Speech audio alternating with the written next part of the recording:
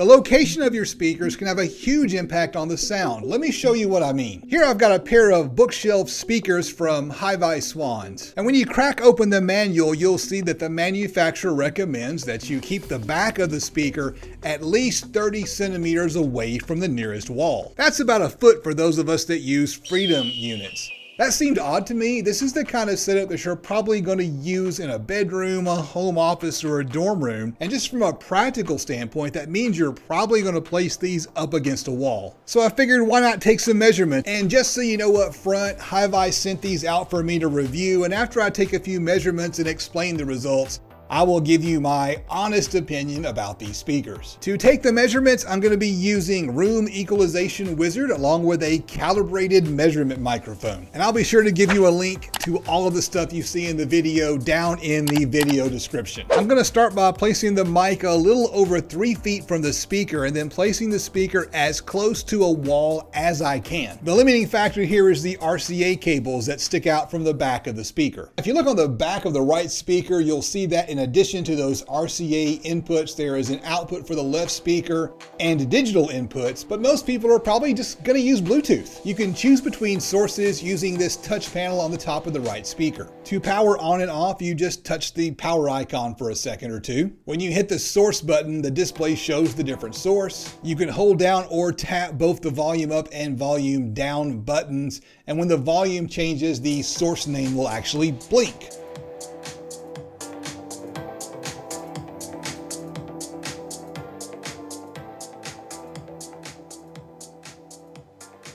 There's also a handy dandy mute button. Let's go ahead and run a sweep.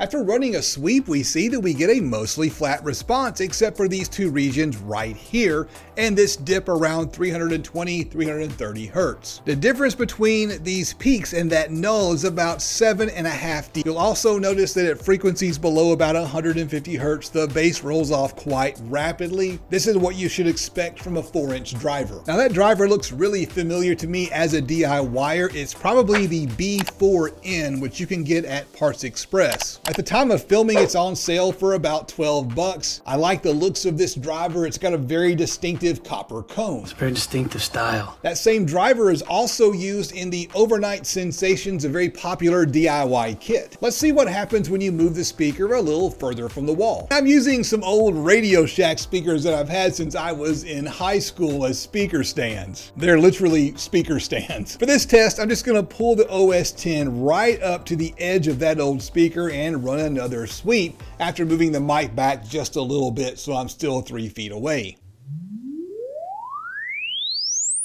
And we get a very subtle difference. The response is a bit more linear. In this context, linear just means that all of the frequencies play at about the same loudness. That big dip is now a few hertz lower and about a dB louder, while the peaks around it are about a dB lower. Why did that make any difference at all? That has to do with the way sound interacts with the baffle. The baffle, that's what you call the front of the speaker. If you were to crack open this book here, this is the Loudspeaker Design Cookbook. We can see a concept called baffle step. When sound radiates from a speaker, different frequencies behave differently.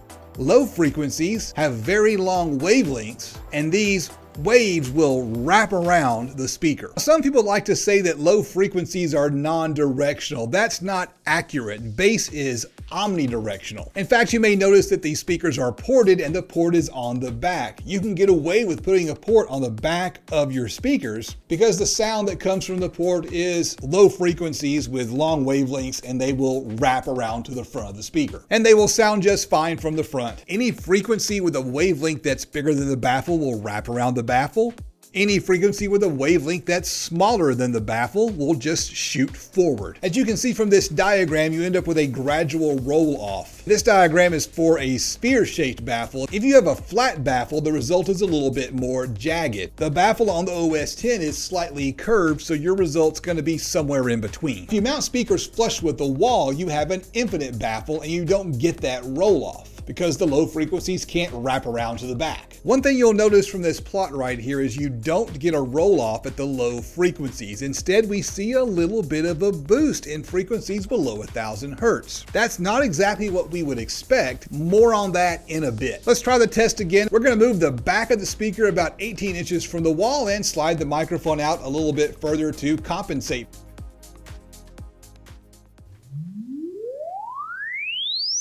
You can see that this zone between 150 and 400 Hertz has smoothed out quite a bit. The overall response in that region is a whole lot more linear, which is why you want to pull your speakers out away from the wall. Now, there are any number of things that could have caused that null when the speaker was up against the wall. It may have been caused by the reflection from the wave hitting the wall and then coming back to the microphone out of phase with the speaker. Likewise, this spike right here that we now have with the speaker away from the wall is probably being caused by reflected sound coming back at us and coming back in phase with the speaker, causing a standing wave and causing a little spike. But in any case, pulling the speaker away from the wall is going to get you a lot better result. Let's go back to this plot and talk about the lack of a baffle step response. Instead of the gradual fall expected by our handy little baffle step theory, we get a gradual rise, giving us a little bit more mid-range. And other than these little peaks and valleys, a relatively flat response. That's because these powered speakers have a DSP inside, and it appears that HiVi Swans added some EQ to account for the baffle step. Here's another clue. There are 4 pins in the connector for the left speaker, a pair for the tweeter and a pair for the woofer. So there is some type of crossover network in that right speaker. The manual actually calls it a DSP filter. So these things have in fact been DSP'd for a flat response.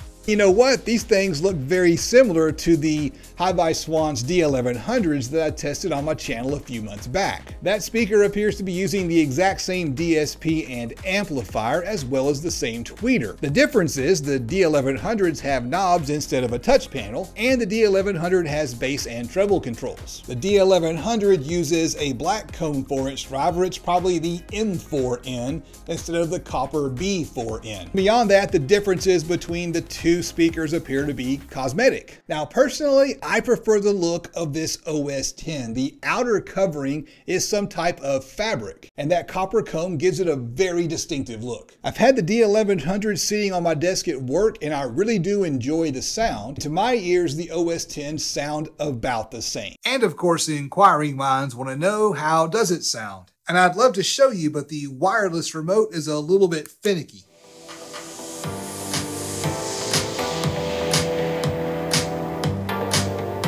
The only real criticism of these speakers is they kind of need a subwoofer to hit those really low frequencies, but on everyday music, the type I would listen to while at work, I really don't notice the difference. The recording really just doesn't do these things justice. Overall, I feel I can easily recommend either the D1100 or the OS 10 because they sound good and they are a great value. In fact, the OS 10 is only a few bucks more than that DIY kit using the same driver, and the kit doesn't come with an amplifier. Even though I think the OS 10 looks better than the D1100, if I had to pick one, I'd pick the D1100 because I found the touch controls on the OS 10 to be a little awkward. But that's really more a matter of personal taste. To see my review of the D1100, click right here. Before I go, I need to say thank you to my patrons, especially $25 patrons, Bo, Dylan, Fargo, JD America, Sean, David, and Baba. I'm Justin. This is the DIY Audio Guy YouTube channel, and I will see you on the next adventure.